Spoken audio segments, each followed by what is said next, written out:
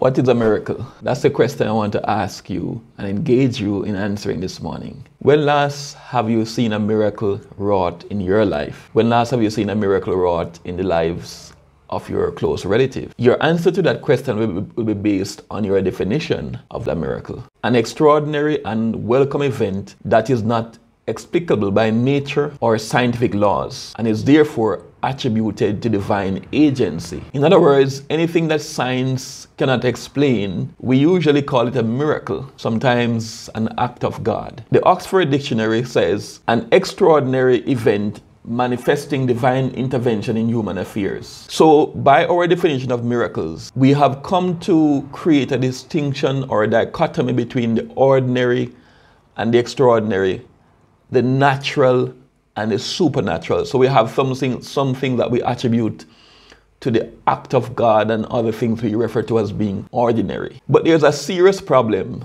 with this concept and idea of a miracle. As pointed out by one famous theologian, Grudem, this definition of miracle actually presents what I refer to as, or what theologians refer to as, a deistic view of God. What's a deistic view? A deistic view of God presents a view that shows God as someone who is not involved in the world. In other words, God created the world at the beginning and he set some laws in place by which the world must operate, and the world continually operate on autopilot. That's a deistic view of God. And the problem with this definition of miracle is that it is suggesting that God only interrupts the operations of this world sometimes. You know, we can only see the evidence of God's work sometimes, and some people go through their whole lives without seeing a quote-unquote miracle. One of the main problems with this definition of miracle is the idea of God's interruption.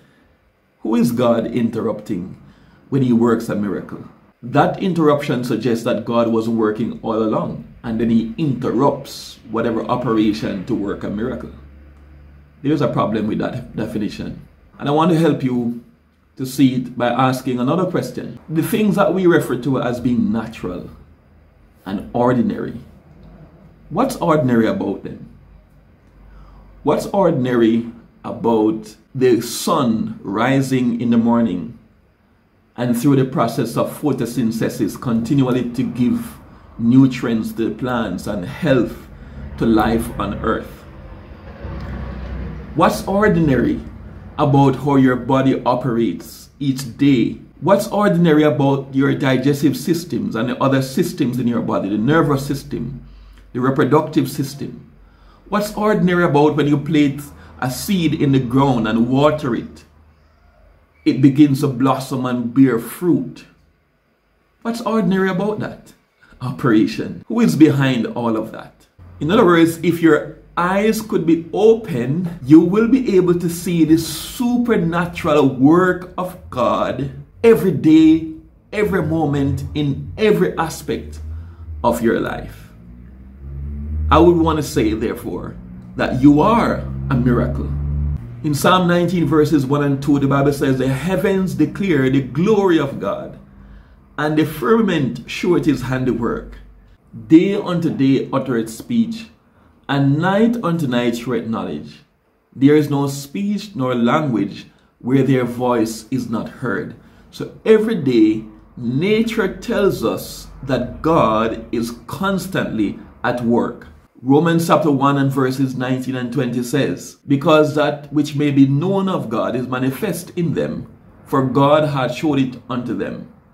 For the invisible things of him from the creation of the world are clearly seen, being understood by the things that are made, even his eternal power and Godhead, so that they are without excuse. So constantly, the power of God is manifested. As a matter of fact, Jesus, in the book of St. John chapter 5, when the Jews accused him of working on the Sabbath, he said to them, from the beginning of creation, my Father has been working, and I also work. In other words, even on the Sabbath, God has to be constantly at work to sustain life on this earth. Theologians usually refer to that as providence. But I want you to see that providence is not very far from miracle.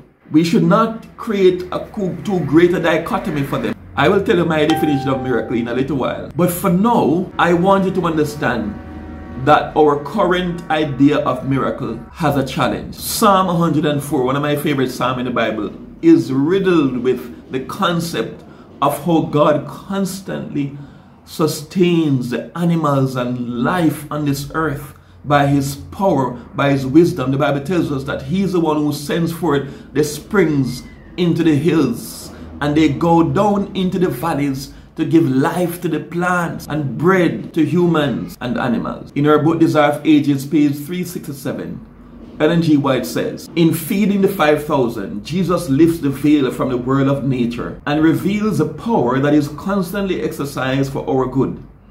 In the production of Earth's harvest, God is working a miracle every day through natural agencies.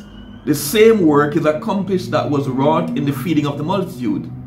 Men prepare the soil and sow the seed, but it is a life from God that causes the seed to germinate. It is God's rain and air and sunshine that cause it to put forth first the blade, then the ear, after that the full corn in the ear. It is God who is every day feeding millions from Earth's harvest field. Let me go back to the question I asked you earlier. When last have you seen a miracle? I would like you to answer it by pinching yourself and say, I am a miracle. I am a miracle. In the book Ministry of Healing, commenting on Jesus' healing of the paralytic, she also says, the Savior in his miracles revealed the power that is continually at work in man's behalf to sustain and to heal him. Through the agencies of nature, God is working day by day, hour by hour, moment by moment to keep us alive, to build up and restore. When any part of the body sustains injury, healing process is at once begun. Nature's agencies are set at work to restore soundness, but the power working through these agencies is the power of God. All life-giving power is from him.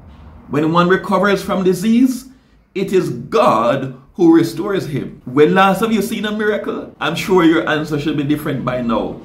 God works in our lives every day. So, what's a miracle? A better definition for miracle, according to Grudem, God's less common way of operating. So, a miracle is not God interrupting natural science. It is just God's less common way of working. For example, when he fed the 5,000 from 5 loaves and 2 fishes, that's not a common way of working, but it's still a miracle. And it is no less or greater a miracle than what he does every day to sustain us through his providence. So we know that from the Bible that miracles are really for unbelievers. Miracles are really for people who are not seeing God or they have come to take God for granted. And so God have to work in a different way to get their attention. But for the believer, for the one who knows the word of God, they are able to see a miracle every day. They are able to appreciate the mighty working power of God in their lives every day. And they do not take for granted. They do not come to call God's miracle working power ordinary, because they recognize God's power at work in their lives every day. So we can say with confidence, I am a miracle. You are a miracle, because God is working in your life continually.